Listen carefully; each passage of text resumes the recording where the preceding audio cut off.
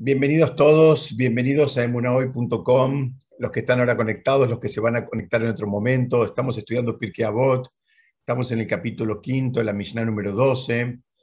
Este shiur fue preparado también para que sea el Nishmat, Rafael Ben Nede, Moshe Haim Ben Naomi, Ayala Bat Hayá y Rosa Bat Sara, que es la madre de un muy queridísimo amigo mío, que hoy justamente se cumplió un año de su fallecimiento. Entonces, vamos a empezar a estudiar una Mishnah que continúa con la dinámica de las últimas Mishnayot en términos de listar. Ahora está hablando de A4, ¿no? De 4 cualidades, de 4 características.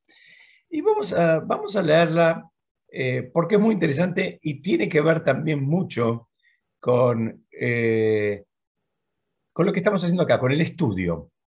Dice así: hay 4 tipos de estudiantes: rápido para captar y rápido para olvidar. Su ventaja es anulada por su desventaja. ¿Ok? No se asusten, después vamos a ir, como siempre, entrando caso por caso. Ahora lo que me importa es que traten de ver el esquema general. Entonces, este primero es una persona que capta rápido lo que el docente le quiere transmitir o le está tratando de transmitir, o lo que él está estudiando, pero también se lo olvida rápido. Entonces acá es como que quedamos en cero, porque dice la ventaja es anulada por la desventaja. No está bueno olvidarse lo que uno estudió rápidamente. La verdad que no está bueno. Está bueno captar rápidamente, pero no olvidarse rápidamente. Segundo, este es lento para captar y lento para olvidar. Acá dice, su desventaja es anulada por su ventaja. Acá ya nos da una pista la Mishnah y dice, bueno, este está un poco mejor. Este, si bien es lento para captar, una vez que captó, ya no se lo olvida rápidamente, también es lento para olvidar. ¿Ok? Insisto, estoy planteando los casos de la Mishnah, después los vamos a ir analizando uno por uno. Después dice, rápido para captar y lento para olvidar. Esta es una buena dote. Este sería el caso ideal. Es una persona que capta rápidamente los conceptos, capta lo que está estudiando, lo que quiere incorporar, y no le cuesta, lo entiende y lo capta rápidamente. Pero la primera innovación en la Mishnah es este caso donde, bueno, ahora él es lento para olvidar. O sea, no se lo va a olvidar rápidamente. Entonces dice, esta es una buena dote, es una característica loable. Y por último, está hablando de que es lento para captar y rápido para olvidar. O sea, este tiene lo peor de los dos mundos. Le cuesta hasta que capta y se le olvida rápidamente. Dice, esto es una mala dote. ¿Ok? Entonces, si quieren, los voy a leer rápidamente de vuelta para que los tengan frescos, aunque después vamos a ir uno por uno. La Mishnah empieza diciendo que hay 4 tipos de estudiantes: rápido para captar y rápido para olvidar. Su ventaja es anulada por su desventaja. El siguiente es lento para captar y lento para olvidar. Su desventaja es anulada por su ventaja. El siguiente es rápido para captar y lento para olvidar. Esta es una buena dote. A esto hay que apuntar. Tratar de entender los conceptos rápidamente y que nos queden, digamos, en nuestra memoria, en nuestro corazón, en nuestro cerebro, y no se nos vayan rápidamente. Y por último, este es del que nos tenemos que alejar, porque es lento para captar y rápido para olvidar, y la Mishnah lo define como una mala dote. Entonces, esto es la presentación de esta Mishnah. En un principio, parecería que la Mishnah está hablando de velocidad, ¿no? Que nos está diciendo, bueno, esto es rápido, esto es lento. Acá es como si tuviéramos un velocímetro, ¿no? Y es muy interesante porque, si se acuerdan, antes de la interrupción por los estudios de Kippur, Sukkot y Rosh Hashanah, habíamos hablado de una Mishnah que tenía que ver con el enojo, donde también hablaba de características de la persona en relación a cuánto tarda en enojarse y cuánto tarda en olvidarse, cuánto tarda en aplacarse.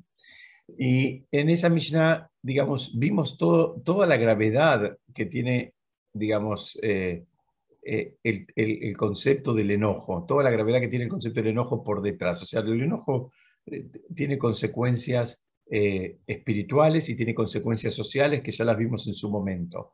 Si alguno no tuvo chance de escucharlo, está en la grabación. Pero ahora hay un renglón más que viene acá y que es que el enojo también tiene consecuencias en términos del estudio. ¿Por qué? Porque la persona que se enoja también olvida los conocimientos de Torá. Esta es una cosa, algo que si no la estudiáramos y no tuviéramos fuentes muy elevadas, fuentes talmúdicas y más místicas inclusive, nos cuesta pensar la relación que hay entre el enojo y el olvido de lo que uno estudia. Pero la idea que hay atrás de todo esto es que lo que uno estudia es algo espiritual y digamos, la actitud enojadiza, el estar enojado, también tiene un impacto espiritual.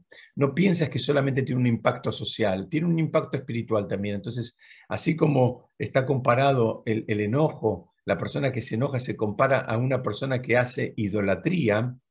¿Por qué? Porque es como que en un momento parecería como que ya no hay Dios, no hay relación causa-consecuencia, no hay un plan, no hay nada, ahora estoy enojado, revoleo, digamos, lo que tengo al alcance de mi mano y expreso toda mi furia de una manera bien clara e inequívoca. Sí, muy bien, se lo comparan con la idolatría porque esa persona está actuando como si, aunque sea por ese momento, no existiera un Dios que está manejando el mundo. Él se enoja con algo que pasa, él se enoja con algo que le hacen, o él se enoja con algo que digamos, no hacen como él quisiera que lo hagan, y ese enojo parecería que Hashem se fue del mundo y él ahora, digamos, está manifestando. Por eso el Zohar y el Talmud comparan a la persona en estado de enojo, así, de furia, lo comparan con una persona que está haciendo idolatría, porque además él mismo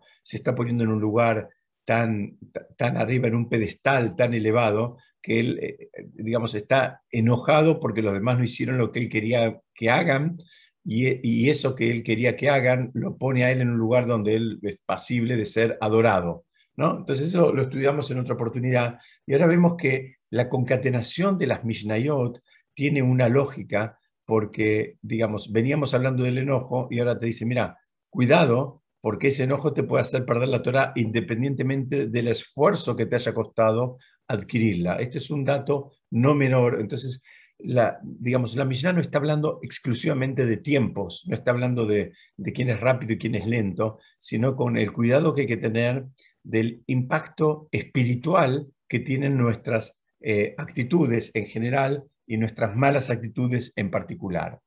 Entonces, digamos, acá es como que simplemente la Mishnah te dice, cuidado, no sea cosa de que tu falta de refinamiento haga que inclusive pierdas los conocimientos que tanto te costaron, o tal vez te costaron poco, te costaron mucho, pero que en definitiva valorás y no querés perderlos. Entonces, estamos entendiendo ahora que no está hablando únicamente de tiempos, está hablando también del impacto espiritual de que tienen aparejado todas estas cosas. Vamos a entrar ahora, si Dios quiere, a ver una por una, a ver qué podemos aprender y qué podemos llevarnos para nuestra vida de toda esta situación. La primera, volvemos a ponerla, dice, hay 4 tipos de estudiantes, dice, el rápido para captar y rápido para olvidar.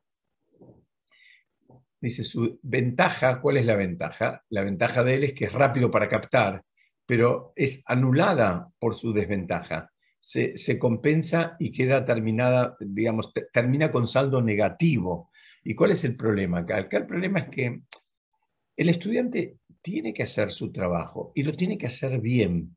Es decir, si la persona es rápida para captar, Baruch Hashem, mil veces que la persona tiene ese don de poder captar y entender rápido. Pero ahí no termina la obligación del estudiante. El estudiante ahora tiene que hacer todo lo necesario como para retener esos conocimientos. Esto es aplicable a todo conocimiento y más a los conceptos de Torá. ¿Por qué? Porque los conceptos de Torá son cosas que tienen un impacto espiritual, son conceptos que a veces estamos hablando de conceptos, pero puede ser que a veces es una ley de la Torá, saber qué es lo que hay que hacer ante determinada situación, saber una halajá, qué tengo que hacer, debo actuar de esta manera, debo actuar de la otra. Si lo estudié, entre comillas, con liviandad, posiblemente cuando llegue el momento de tener que aplicar eso que estudié, no sepa bien lo que tenga que hacer. Voy a estar dudando, voy a estar, digamos, eh, inseguro. Dice, bueno, ahí estás en un problema, porque peor, no es que nunca supiste, lo supiste y como no hiciste bien los deberes. ¿Qué significa hacer los deberes? Estudiamos en otras oportunidades. La persona, cada uno tiene que hacer lo que él sienta que necesita o sienta que lo ayuda para incorporar y retener los conocimientos. Esto puede ser una infinidad de batería, digamos, de opciones que cada uno sabe la que más digamos, le resulta y bueno, cada uno tiene que elegir. Hay personas a las cuales les sirve hacer un resumen. Hay personas que se hacen una ayuda a memoria, se anotan, aunque sea las ideas fuerza. Hay personas que no hacen ninguna de las dos cosas, pero se lo cuentan a alguien. Entonces, de esa manera, al hacer el relato, lo retienen. Hay personas que, digamos, se hacen, como decía, un resumen o se hacen un esquema, un gráfico. Digamos, cada uno de acuerdo a su costumbre, inclusive de acuerdo digamos, a los modos que él fue desarrollando en el estudio de otras disciplinas. En general, lo mismo que nos sirvió para estudiar otras disciplinas, cuando llega al mundo de Torah, también lo podemos aplicar. Yo quiero compartir con ustedes, ahora parece que es un aviso, pero no es un aviso, yo no... Baruch Hashem no cobro nada de lo que voy a contarles, pero hace un tiempo un muy buen amigo, que ustedes lo conocen, Matidue, me recomendó una aplicación que se llama Evernote, en inglés quiere decir siempre, digamos, siempre, o la nota permanente, o la nota eterna, la nota para siempre, y que tiene una ventaja. Yo les voy a dar un secreto que es algo que yo uso cuando tengo que tomar nota de cosas, es que esta aplicación primero funciona en todo tipo de plataformas, ¿no? En el celular, en una tablet, en la computadora, en cualquier lugar del mundo donde uno esté con una conexión a internet la puede usar y uno puede tener, digamos, acceso a todas las notas de uno. Pero tiene una particularidad que es espectacular, que uno le puede poner inclusive lo que se llaman en inglés tags, que sería como etiquetas que las puede ir clasificando por temas. Entonces uno puede poner, no sé, uno va volcando ahí información cuando uno va estudiando, entonces hay cosas que son alajot y después las puede a su vez subclasificar, digamos, en infinitas categorías. Entonces puede poner alajot, leyes que tengan que ver con Shabbat, o que tengan que ver con Sukkot, o que tengan que ver con Kippur, en fin. Y después uno puede filtrar por esas etiquetas que uno fue creando. Entonces, a veces uno, cuando lo va haciendo con dedicación, tiene un archivo, y un archivo al alcance de la mano en cualquier lugar del mundo donde uno estuvo, de aquellas cosas que uno fue estudiando. Y es sumamente interesante porque uno después puede hacer búsquedas por temas, de acuerdo a las etiquetas que uno fue creando. Entonces, en definitiva, ¿por qué les cuento esto? Es porque es parte de la, entre comillas, obligación del estudiante asegurarse primero de que su tiempo no lo tira por la ventana. Entonces, si estás estudiando algo, bueno, fíjate la manera en que lo podés terminar de incorporar y que sea realmente tuyo. Como no tenemos una memoria, digamos, a toda prueba, a veces nos olvidamos o nos acordamos que hay algo en relación a un tema, pero no lo podemos repetir, no lo podemos singularizar. Entonces, cada uno tiene que buscar esas maneras de que los conocimientos, lo que uno aprende, lo pueda memorizar. En general, memorizamos más, recordamos más algunas cosas que nos hayan emocionado por algún motivo.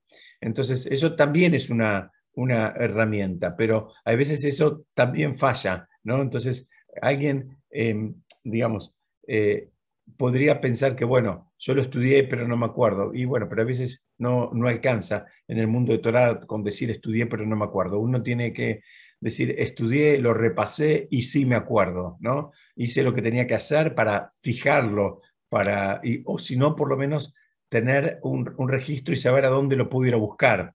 Y no tener, digamos, una actitud conformista con una mirada rápida de las cosas digamos, y permitir que se vaya lo que uno estudió rápidamente. Eso sería un doble pecado, si se quiere. No es un pecado, digamos, en términos de la Torah estrictamente hablando, pero es un doble pecado, porque uno en su momento le dedicó un tiempo y un esfuerzo, y ahora uno es como que uno mismo no valora ese tiempo y ese esfuerzo y deja que se vaya. Nadie puede retener todo, hay que hacer algo como para retenerlo. La mayoría de las veces hay que repasarlo, hay que volverlo a estudiar, y después, como dije antes, cada uno de acuerdo a lo que necesite, de acuerdo a la disciplina, tenga que hacerse un esquema de manera tal de que le sirva como un resumen y pueda fijar los conocimientos. Entonces, este que es rápido para captar está muy bueno y es comparado con una actitud del mismísimo Moshe.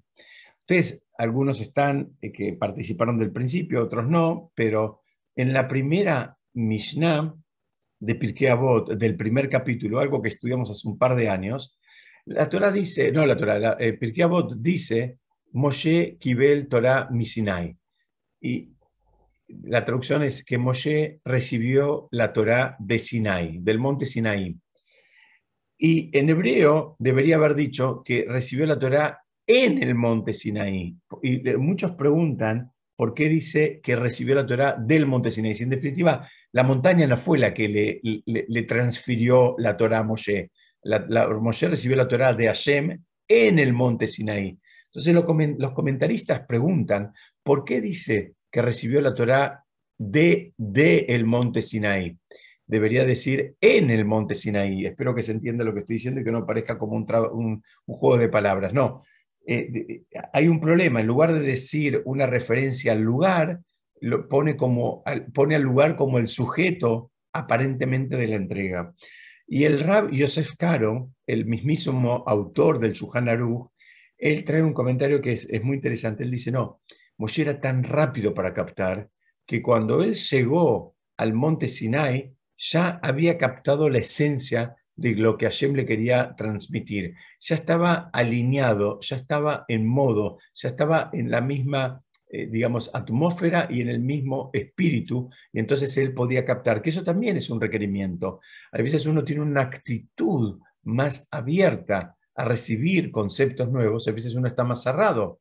Bueno, la actitud con la que tengamos también va a tener un impacto en la forma en que retengamos las cosas. Cuando una persona tiene una barrera más baja, es muy probable que las cosas entren y entren más y entren para quedarse.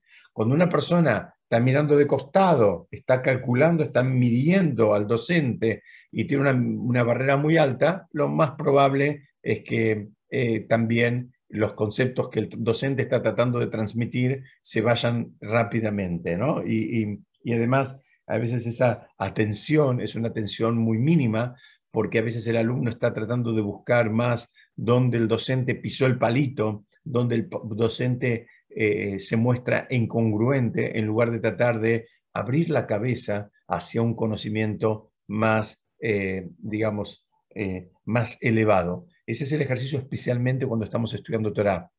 Muchas veces cometemos el error de tratar de meter lo que estamos escuchando, lo que nos están presentando en términos de Torah en nuestra cabeza, cuando el ejercicio es al revés. No trates de meter la Torah en tu cabeza, sino trata de abrir tu cabeza hacia un concepto más elevado, porque es un concepto divino en definitiva, y tal vez por ahí venga el camino para que esos conceptos realmente entren. Entonces vemos acá que ser rápido para captar es algo que está buenísimo, pero hay que cuidarlo eso. Y si sos rápido para olvidar, después vas a tener que hacer tal vez los deberes de manera, digamos, doble y triple para que, digamos, ir refinando también esa desventaja que tenés. Lo vamos a ver en un ratito, si Dios quiere.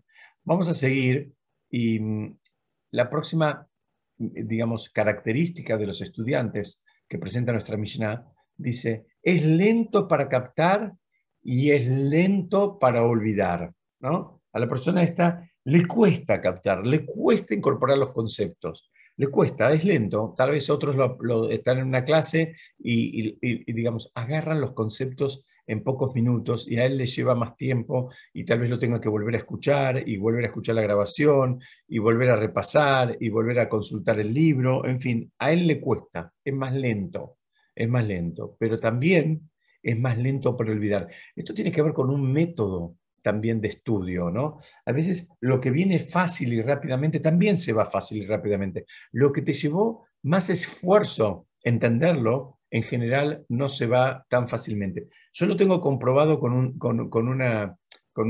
detalle. Ustedes, Baruch Hashem, estudiamos mucho en otros idiomas, en hebreo, a veces también en inglés, digamos, hay mucho material muy interesante, muy rico en inglés. Y a veces cuando uno estudia en cualquier otro idioma que no sea el propio, aparecen palabras que uno no domina.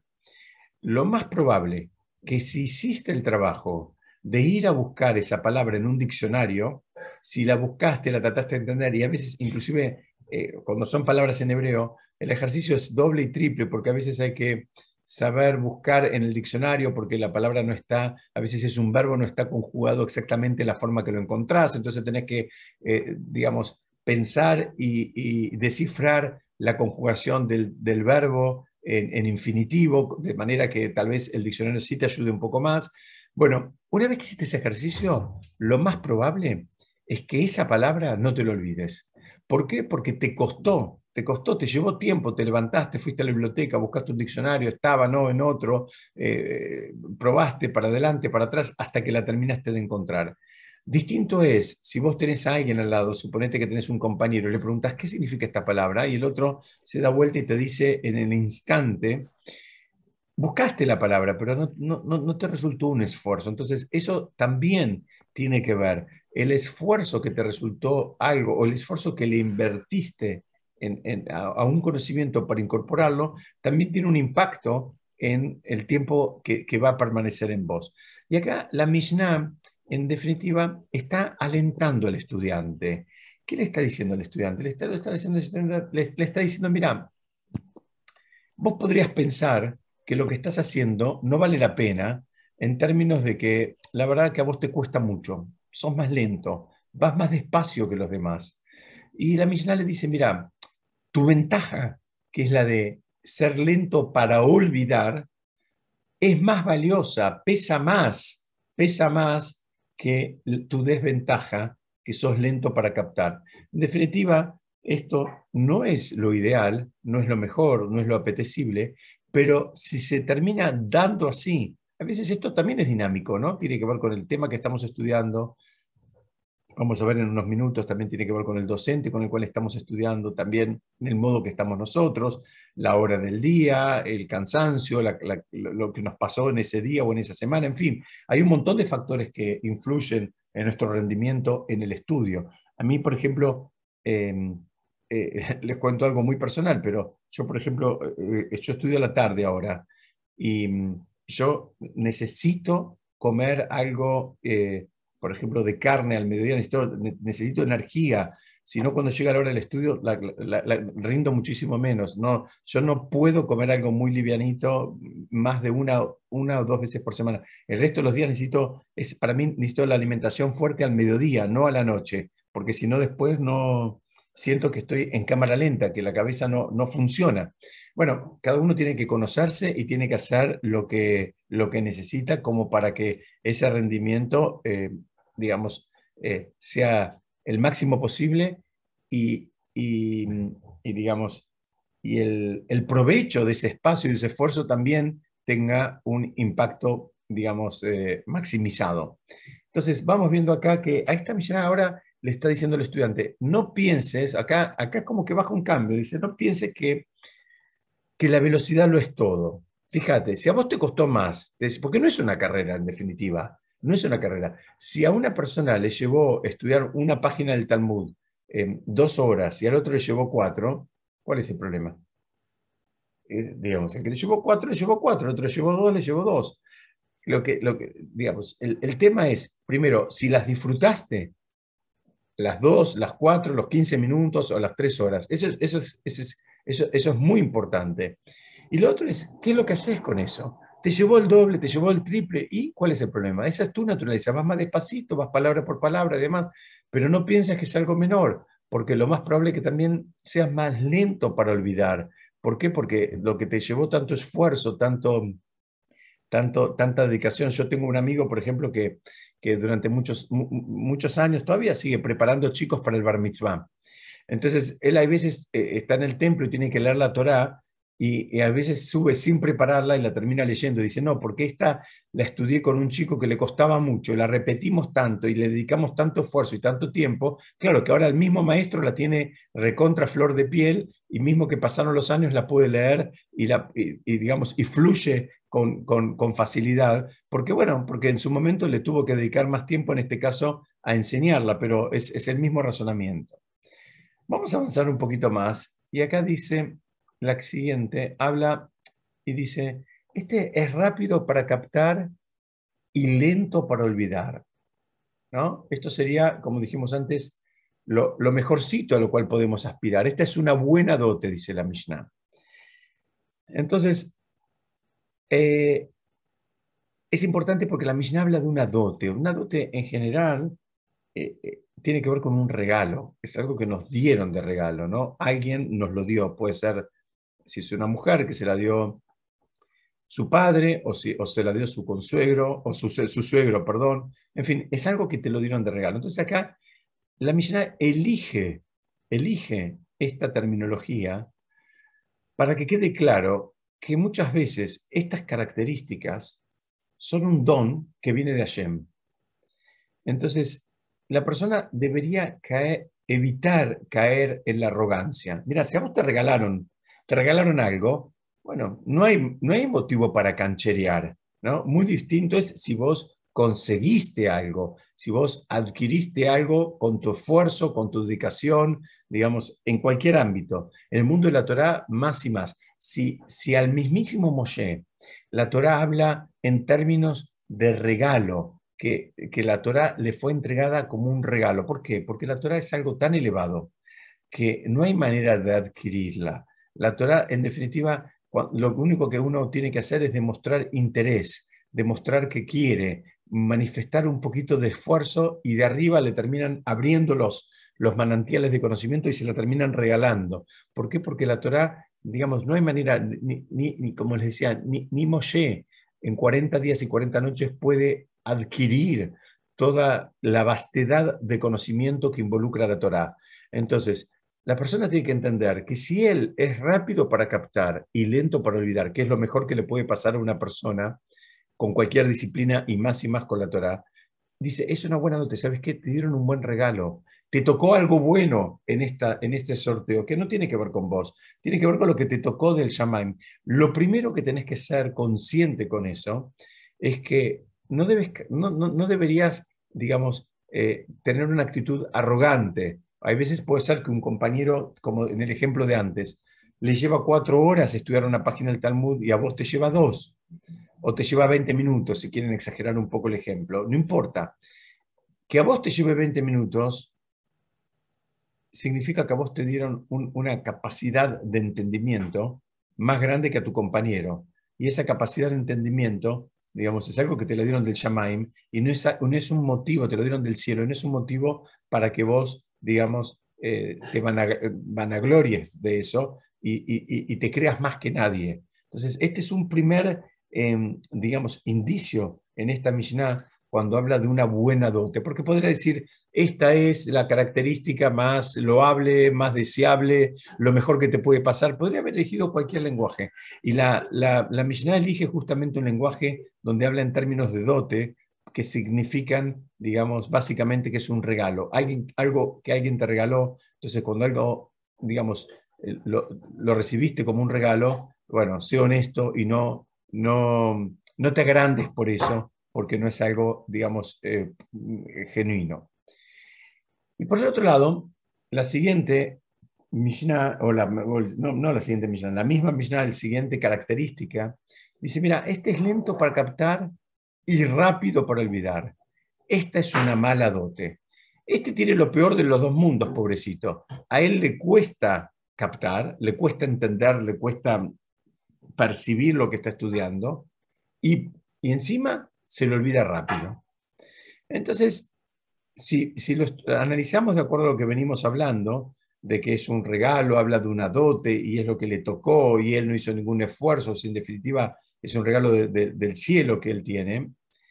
Entonces, ¿qué hacemos con todo esto? Pobrecito, a este le tocó un regalo más económico, donde él no tiene, digamos, esa agudeza y velocidad para captar los conocimientos, y encima de eso se los olvida rápidamente. ¿Qué puede hacer? Entonces dice, mira, que hayas nacido así de fábrica no significa que vos tengas que tener una actitud así, si se quiere, eh,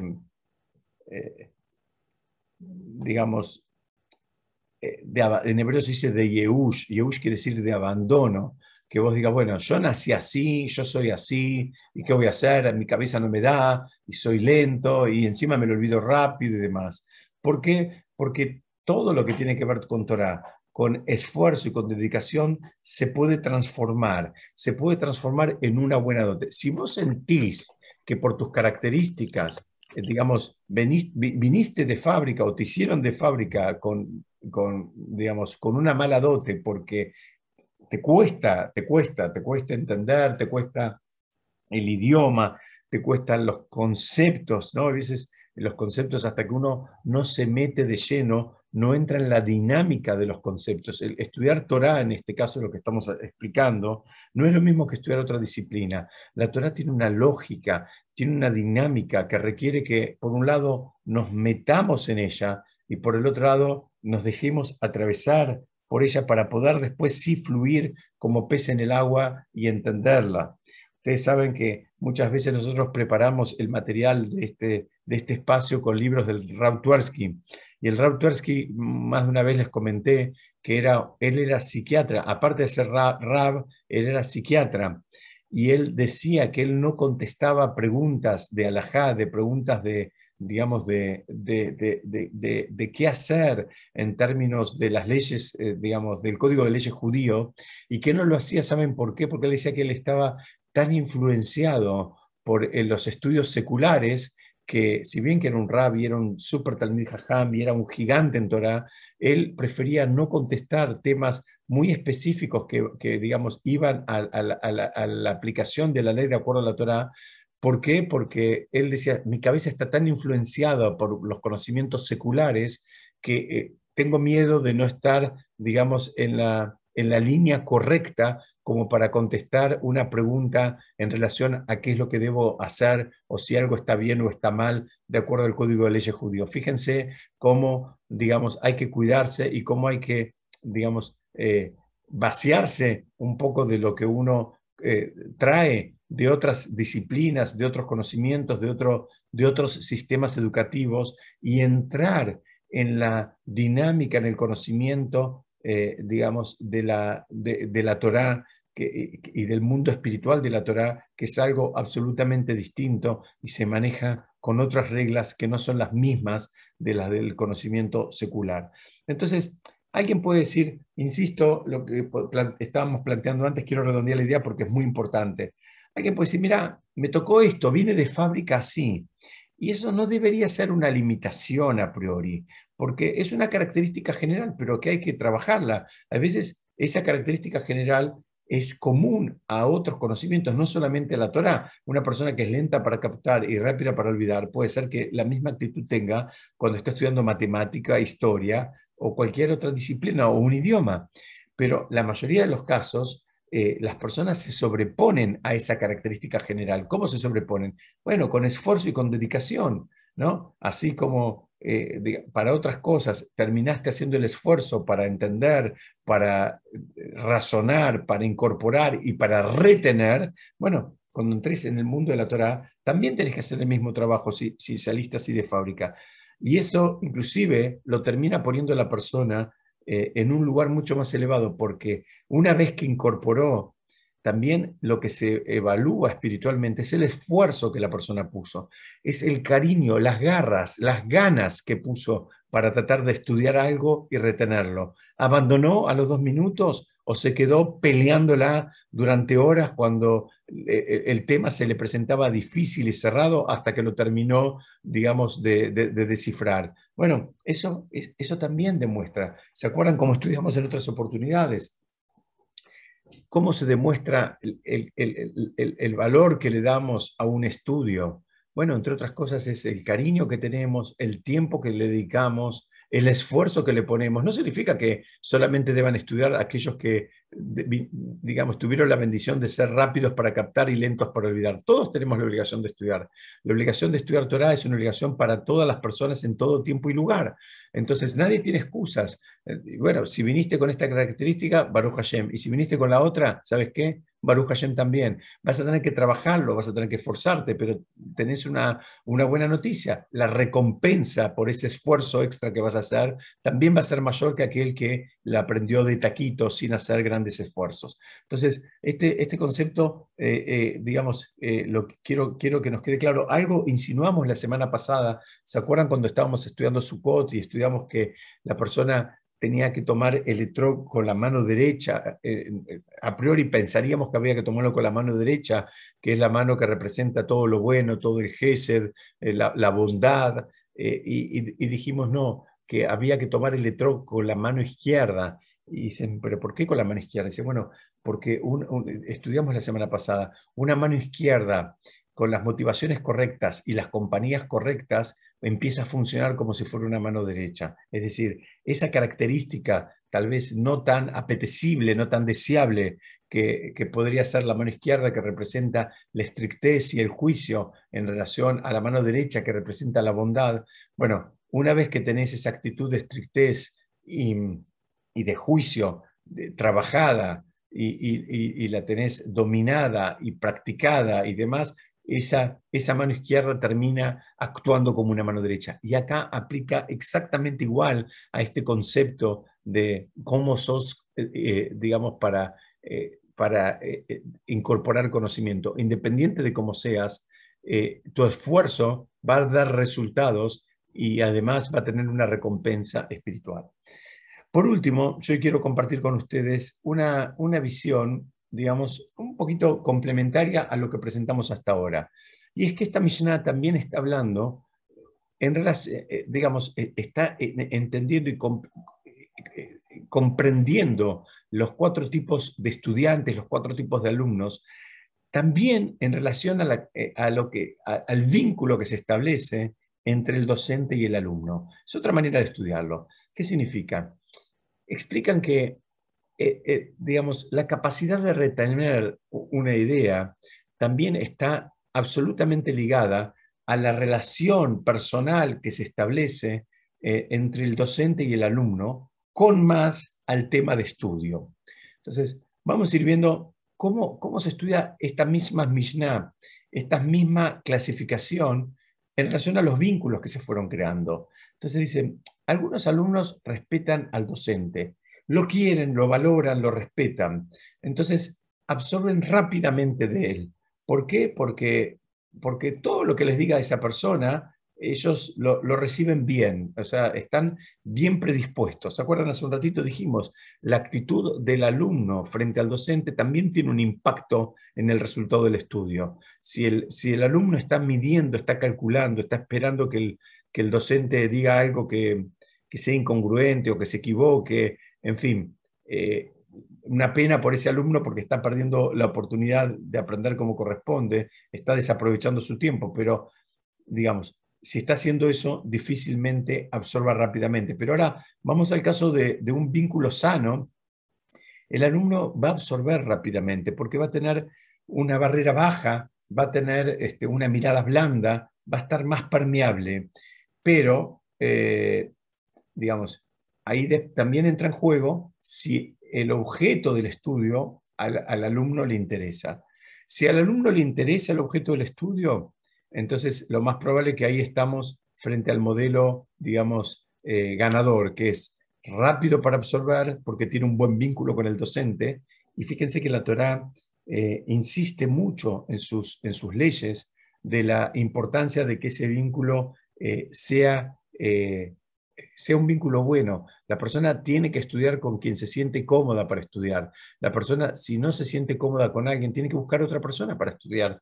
¿Por qué? Porque es un vínculo, ¿se acuerdan? Estudiamos en la Omer, es un vínculo, no es exclusivo, digamos, de transferencia de conocimiento, sino que es un vínculo inclusive espiritual a nivel almas, a nivel Neyamot. El caso típico que se estudia cuando queremos reforzar esta idea es aquella persona que había cometido un asesinato involuntario. El ejemplo que da el Talmud es una persona que estaba haciendo un trabajo digamos, en altura con una escalera, se resbala de la escalera y en su caída libre lamentablemente mata a una persona que él no conocía. O sea, la Torá aclara que si alguien que él no conocía, o sea, que no había ningún tipo de, digamos, de enemistad, ni rencor, ni podemos sospechar de ningún tipo de venganza, sino que fue un accidente y él se cayó de la escalera, ni conocía al que estaba caminando en ese momento por ahí, pero él lo aplasta en su caer y lo termina matando. Y la Torá dice que tiene que irse a una ciudad de refugio, lo que se llama una ciudad de refugio, que era un lugar donde tenía que estar ahí y estando dentro de esa ciudad amurallada, estaba protegido de que venga un hermano, un familiar de este fallecido y quisiera vengar su muerte. Pero a donde yo me quiero concentrar es en los detalles que da la Torá para cuando esa persona tenía que ir ahí. Estamos hablando de este asesino involuntario que tenía que, entre comillas, fugarse a esa ciudad de refugio. ¿Por qué? Porque si no, el familiar podría actuar como redentor y querer vengar la sangre de ese fallecido. Pero cuando él tenía que irse a esa ciudad de refugio, tenía que irse con su propio rab, con el rab con que él estudiaba Torah. Y alguien dice, pero escúchame, ¿por qué se tiene que ir? Dice, no, porque si él no va con alguien con el cual él se sienta cómodo, estamos hablando, la Torah definió esto en términos y en espacios donde no había el Zoom, no había grabaciones, no había charlas o clases online. Entonces dice, si él no va a poder estudiar Torah, tampoco va a poder vivir en ese lugar. Entonces dice, si él tiene que ir y vivir en ese lugar, se tenía que ir con el rab con el cual él sí podía estudiar Torah.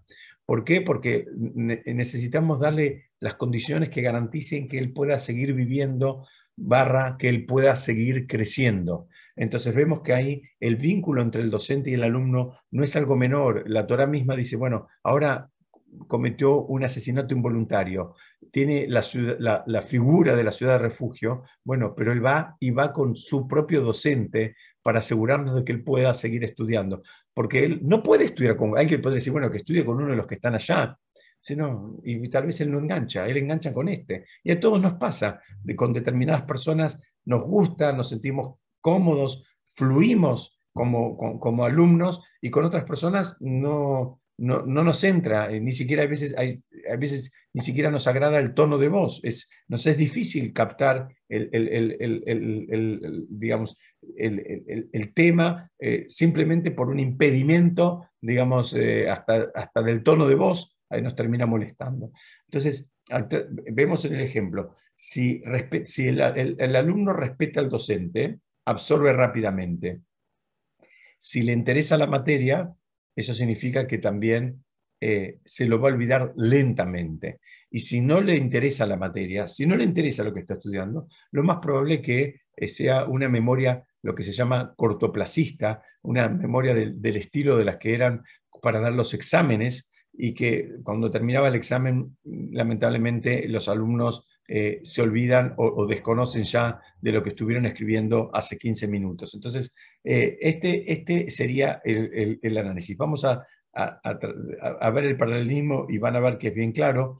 Hay casos donde el alumno tiene cero empatía con el docente, lo desprecia, no le gusta, es el docente que le tocó, pero le interesa la materia le interesa. A veces el alumno no engancha con el docente porque este es, no sé, vamos a decir, muy egocéntrico, muy altanero, muy sobrador, lo que sea, pero el hombre sabe del tema y a mí me interesa el tema. Entonces, yo lo desprecio al alumno, eso puede ser que, perdón, lo desprecio al docente, puede ser que eso haga que sea más lento para estudiar, porque me molesta, pero por otro lado, como yo valoro lo que estoy estudiando, porque la materia para mí es interesante, me gusta, digamos, lo valoro eso, entonces tal vez voy a ser más lento por olvidar. No voy a estudiar rápido porque voy a hacer más cálculos, lo voy a estar midiendo al docente, me molesta él, pero voy a terminar siendo una persona que me va a los conocimientos los voy a incorporar y me los voy a olvidar más lentamente. ¿Por qué? Porque la materia también me importa. Cuando a vos te importa algo, lo más probable es que lo retengas por más tiempo, ¿no? Ese es el ejercicio. Y por otro lado, bueno, el modelo máximo es clarísimo. Si se respeta al docente y valorás al tema, entonces ahí vas a ser rápido para captar y lento para olvidar, porque está todo, digamos, están todos los astros alineados. Por un lado, estás con el docente que vos te gusta, que vos querés, que vos valorás, y por otro lado estás estudiando lo mismo, el tema que vos querés, que a vos te gusta, que vos valorás. Y por último, tenemos el caso del que no respeta ni al docente ni a la materia, no le importa. Muchas veces ese es el caso de los chicos en el colegio, bueno, no les importa la materia, no les importa el docente, no lo valoran, o el docente, digamos, no está a la altura. Muchas veces yo escucho alguna vez creo que lo conté en este espacio, una de mis hijas era chiquita, tenía 10 años, y me dijo, no, yo para tal materia no estudio. Yo le pregunté por qué. Y me dijo, porque la maestra no prepara la clase. Ya una nena de 10 años se daba cuenta en este caso la docente, había preparado la clase y cuando venía y tocaba la guitarra. Eso también hace que en alguna medida el alumno se enganche o no se enganche, ¿no? Digamos, es un tema que no es menor y que también tiene impacto en el resultado final. Y si estamos tratando de estudiar, digamos, Torah, que es, digamos, lo que yo me quiero concentrar ahora, es muy importante que busquemos todo lo necesario, el ecosistema necesario como para maximizar el beneficio del esfuerzo. Ya de por sí es difícil encontrar tiempo, ya de por sí es difícil encontrar la calma y la cabeza y digamos, y el espacio. Ahora, bueno, aprovechalo con quien vos, digamos, te sientas cómoda o cómodo y después hacé tus deberes de manera de que lo que estudiaste no quede reducido a una memoria, digamos, producto de una emoción del momento, que eso está bien, pero fíjate la manera que puedes hacer como para fijarlo y, si es posible, que otros también se beneficien de eso que vos aprendiste en una clase, en un espacio tuyo. ¿Qué significa esto? Este es un concepto muy propio del judaísmo.